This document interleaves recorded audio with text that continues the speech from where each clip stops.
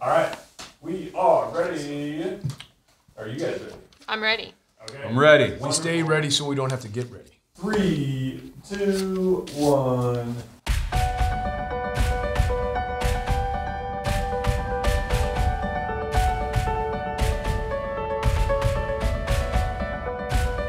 Hello, everyone, and welcome to Pastor's Q&A. I'm your host, Abby, and with me today is Pastor Dave. Hello, Abby. And Pastor Ty. Hey, everyone. If you have any questions you would like to send in for future Q&A programs, please email them to questions@watersprings.net, and we'll get those questions answered.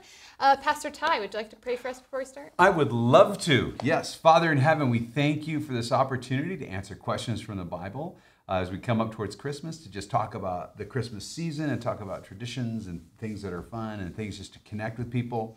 But Lord, number one, we just want to make sure that people understand, Jesus, you came and died for us on the cross. You came to take away the sin of the world.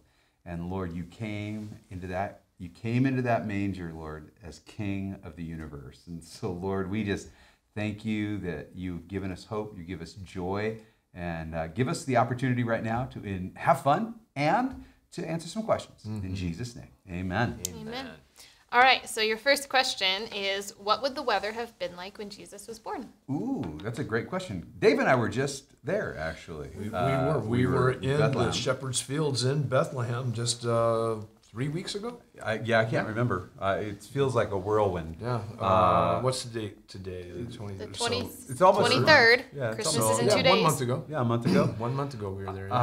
One of the things that we see in Luke chapter 2 is it says that they were watching their flocks by night. And so one of the things that everybody has to realize is it gets cold in Jerusalem. I mean, it's not the highest elevation in Israel, but you are up in elevation. And it gets So cold real quick, in Bethlehem and things like for that. people who don't know, Right. when you say Jerusalem, Bethlehem's only 5 miles from Jerusalem. Right. Yeah. You can. So it's that same. Yeah, area. and so when you're near Mount Zion or you can usually see the mountains of Bethlehem. So everything is really close, and so to keep that in mind is that if it were December-ish, there could be snow in Jerusalem. Right. It is known to snow. In fact, the place we go where we believe that Jesus was crucified right outside the Damascus Gate, there's a mountain. It's called the Place of the Skull, and so it was a mountain that had it looked like a skull. But there was a heavy snowfall a while ago that actually defaced the face. Within the last 10 years. Yeah, within the last 10 years. And so the weather would have been appropriate. This is what's important. The weather would have been appropriate for shepherds to be in the fields watching their flocks at night.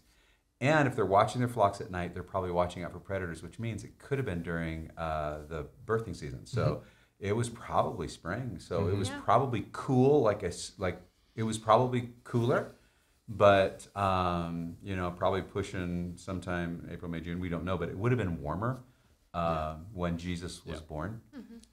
Keeping in mind, if you're going to call for a census for everybody, you want people to be able to travel.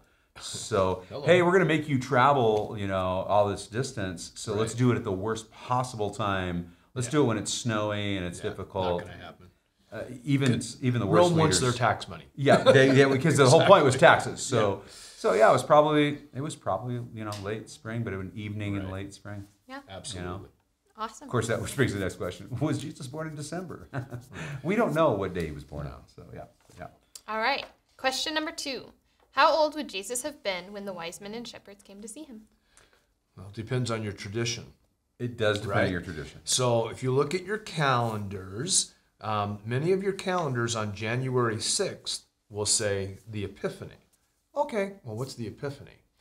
In Roman Catholic tradition, the Epiphany is the day that the Magi, the wise men, showed up to see Jesus. And so that's January 6th. So and that's where the 12 days of Christmas come from. Yeah, so this year my wife and I will be taking off Christmas afternoon for Ireland, and we'll be there for 11 of the 12 days of Christmas. It's a big deal in Ireland They go through the 12 days of Christmas and all. But the 12th day of Christmas is January 6th, the Epiphany, the day the Magi showed up. So if you follow the Roman Catholic tradition, he was 12 days old. I don't follow that tradition. But No. So when you look at the scripture, and it's simply just looking at the Bible. It's all in its context. Herod in Matthew chapter 2, verse 16 through 18, makes the point after the Magi come, and by the way, the whole city was afraid. So don't think 3 dudes, 3 camels. These guys were from Babylon. They were from that Fertile Crescent. They would have been traveling in quite a large number. Servants and everything else with all these gifts. And so they come in, it disturbs all of Jerusalem. And when you're in Jerusalem, you can see how that would be easy to do. We were at the Lion's Gate. Right. And we had people from, where were they from? Do you remember? I do. But it looked like the Queen of Sheba was coming in. But they were, all these people were coming in and dancing, and they're all dressed in white, and they're coming into Jerusalem. It was amazing. You could see easily how, because of the way streets are, how it would disrupt the whole community. Right. But then Herod says, I want you to go kill the threat, all babies that are 2 years and younger. Mm-hmm. And so what this does to consider is that he asks them very specifically about the times. So he says to them, he wants to know. And so the Magi are telling him what the religious leaders should have already known. The religious leaders go check it out. And then he says, hey, kill all the babies 2 years and younger. So there is a possibility he was somewhere near 2 years old when the Magi came. That's I hold to that, but that doesn't necessarily mean, we still don't know for sure, but that seems to make sense when you're looking at the scripture. Well, and if you're traveling by camel, it takes time. It takes time. Right. Yeah, it does. I can never pronounce that. Is it, or how do you pronounce that word right there? Eritrea. It's from Ethiopia. Yeah. They speak Ethiopian and Arabic. And it's Eritrea. I can never say it correctly, and I always feel like an ignoramus. Anyway, that's where those folks were from. I think it is Eritrea. I think the E and the A should be connected. Yeah. Well, they were a beautiful people, and their clothing was gorgeous. Oh my goodness. The men and the women. Oh yeah, they came in, and we actually turned and went out to the Golden Gate, right? Because there was no way we were getting into the city at that point, because there were so many people coming in. And so you do start going, like what was going on, And so some people are like, we used to always do this when we were, the kids were little.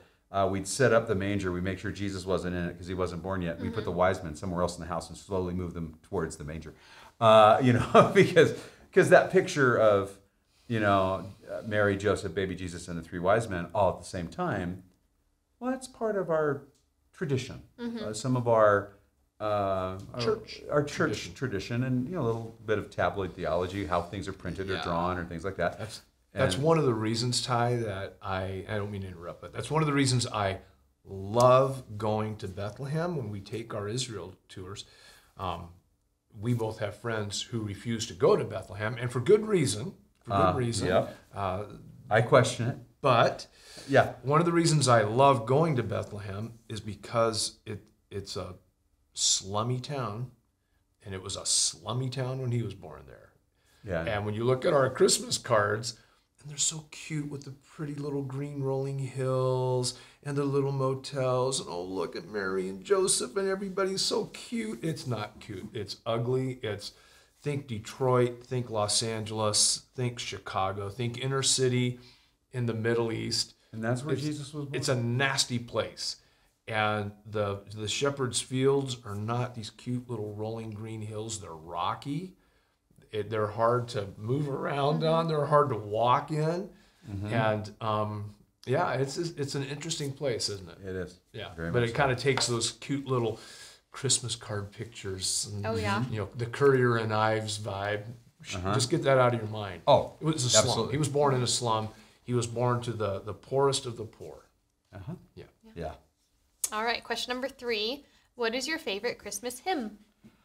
Ooh, I like a rebel. And so for me, when I look historically, Isaac Watts talked to his dad at one point, and he said, "Dad, the music in the church is just lame." And his dad said, "Well, then do something about it." And so Isaac Watts started writing hymns, and people would actually get up and walk out. So you think about it right now, how revered Isaac Watts is, and the music that he wrote, especially some of the Christmas music he wrote. And people were so angry about it. And even like people fight about music today. You have to understand, people used to storm out when they would sing an Isaac Watts hymn, like, this guy is anathema. And so one of my favorite Christmas hymns is Joy to the World, because it's the whole story.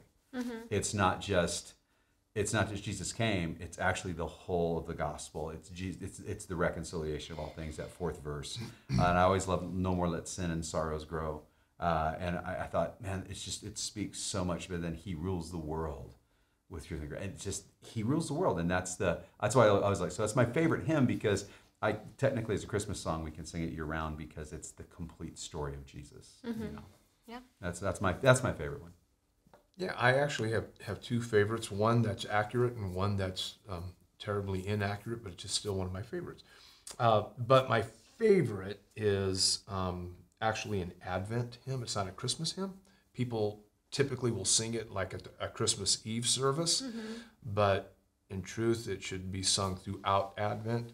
And it's "O Come, Emmanuel." Yeah, it's just that one just gives me chills every time. And my second one, and if I'm going to be honest, we'll get an email on it. Oh well, tough. Dave at watersprings.net. James Taylor, his version of it is by far the best. "In the Bleak Midwinter" is just, I love it. "In the bleak midwinter, frosty wind may moan. Earth stood hard as iron, water like a stone. Snow had fallen, snow on snow on snow in the bleak midwinter long, long ago." And he talked about the angels and the cherubim and the seraphim all gathering around the Holy Mother. It's a beautiful song. I know he wasn't born in winter. I get it, but it's a beautiful, beautiful song. So how about you? I actually am torn between my favorites are "Joy to the World" and "O Come, Emmanuel." Oh, there you go. Look, Yeah. we didn't set this up. This was not a setup. And I was actually talking to someone about this the other day, and those were the two that I really resonate with. Yeah, so. they are beautiful. Yeah. Yeah. All right. Question number 4. What is a must-have food for your Christmas dinner? Oh man, we should ask the guys behind the microphones on that one. But wow, my life has changed so much. That's hard, because see, for me, that I would have gone with probably corned beef and hash. It's probably and with scrambled eggs. That's probably my Christmas food, but it's not necessarily for dinner. And so we have a really big breakfast. And so my family used to always do brunch. So Christmas dinner was never a tradition, because you were full all day. Like, it was a Sabbath day, you're just eating all day. And so, but I know for my wife's family, it's probably a bird of some kind, not like a turkey probably. But yes. But I'm having a hard time getting Will Ferrell out of my head right now with the syrup, the candy canes. Spaghetti and syrup. I've never had maple syrup on spaghetti. Spaghetti and maple syrup. I think that's an okay thing. Yeah, that's my wife makes the most incredible holiday ham, and even though she's vegan, it's funny. On Christmas Eve, we do Christmas tamales. That is a must-have. And then on Christmas morning, when we're home, she will have baked low and slow all night her most incredible holiday ham. It's just, I can't describe to you how amazing our home smells when you wake up on Christmas morning. It's just like, oh my goodness, I think I'm in heaven. It's just amazing. And so yeah, Sylvia's holiday ham on Christmas, but on Christmas Eve, tamales. You? So we change, it depends on the year, if we'll have, steak or rib roast or turkey or whatnot. But my favorite side is Brussels sprouts. I love Brussels sprouts so much. Yes. Okay. Cut. Yes, give me some. We're going to edit this. Brussels sprouts. Production. That's awesome. But you cut them, or you cook them with balsamic glaze and pancetta and goat cheese and dried cranberries and sometimes some pine nuts. And they're just bacon in there? delicious. That's the pancetta. Oh, you use Yeah. pancetta instead of Yeah. Oh, yeah. It's amazing. Highly recommend it. You know, Okay. Abby, We have to I share a love recipe, and respect though. you Okay. immensely, but I'm not gonna lie, you just came down the rung. It's the only time I She's make up a those rung for Brussels me, sprouts. dude. They're So so she's good. still to 0, so it's all good. so Brussels good. sprouts, aren't they like little miniature cabbages? Yeah. Yeah. Okay. Yeah, and they're Delicious. awesome.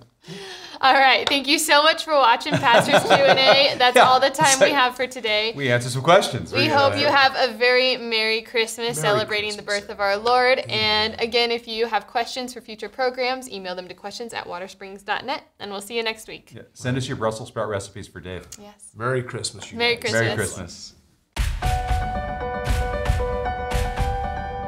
Love the camera. you. Love the camera. Love the camera. Love the Yeah, camera. picture I sent you, James.